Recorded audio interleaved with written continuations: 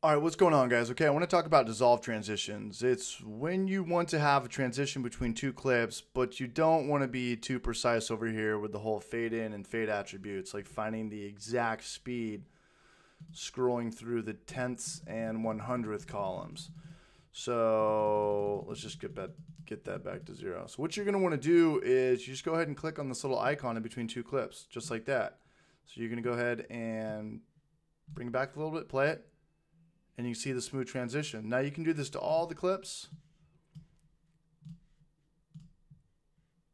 just like that. So I've got the same speed transitions going for all my, 4 clips right here. So it's really just when you want to transition and you don't want to be too precise. If you're not too worried about it, and if you are, go do it the other way. Go do the fade in and fade out attributes. And when you want to delete these, if you don't like them, just go ahead and click on them. You'll see that little yellow border around it, and then just hit backspace. You can get rid of all these.